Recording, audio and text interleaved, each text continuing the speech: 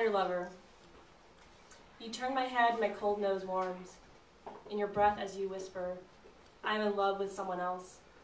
I puke petals of pain onto my rock frame bed, draped in she spider's lace. It's good my sheets are machine washable, and my heart's blooms grow plentiful. But I'm tired of you pricks getting all distracted, holding me aside while you wait for your stars to align for another lover. Keep me on the back burner while I simmer my herbs in the spicy sauce. Until the pan burns, the house is smoking in cinders.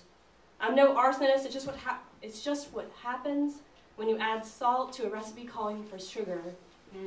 It's called chemistry, and it's an open wound, carved by affection denied in every word in the form of an excuse.